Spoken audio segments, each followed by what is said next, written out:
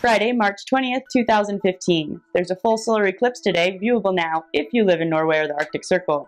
Hope everyone had a blast with Irish Days or however you spent St. Patrick's Day. Here's your 2-minute video news source for all things Oregon Outback. It's The Flash. Well, spring sports are officially underway. Track teams from Lakeview, Paisley, and starting this year, North Lake, all began competing this week, while softball and baseball got their first games in before spring break. North Lake baseball split a series against Crook County, while Cowgirls softball dropped both games of a doubleheader. In Lakeview, girls softball destroyed Klamath Union on Tuesday, 15-2, thanks in part to an inside-the-park grand slam. A duo out of Silver Lake are doing their part to share Lake County's musical talents through a variety showcase called the Wildhorse Opry, presented by the Butterfly Ranch. Matt and Rachel Wilson will host musical events across Lake County, the first being held March 28th at the Christmas Valley Booster Building from 5 to 8 p.m. $5 gets you in the door to hear multiple acts perform, with plans to bring the Wildhorse Opry to other venues throughout Lake County in the next coming months. Funds from the event will benefit North Lake's FBLA state convention trip. At Lakeview High School, the Eri Cup took place Wednesday, an annual speech competition organized every year since 1965. Each grade competes in different speech categories: freshmen performing general informative speeches, sophomores delivering first-person biographical, and juniors providing argumentative speeches.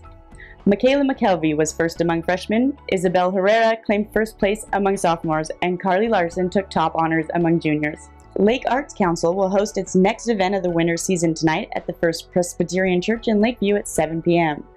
Portland Opera to Go will perform an evening of passion, featuring opera's most recognizable gems while guiding the audience to better understand the performance. Tickets are $5 at the door, free for kids 12 and under. Well, that does it for us this week. Be sure to follow us on all of our social media sites, watch for the spring sports preview in our next edition, and for these stories and so much more, pick up the next Lake County Examiner. There's lots happening at Lake District Hospital, so come join the fun. Our Books Are Fun Bookfair will be held March 30th and 31st in the Penn Wilbur Conference Room with books, gifts, Easter products, and electronics available to peruse.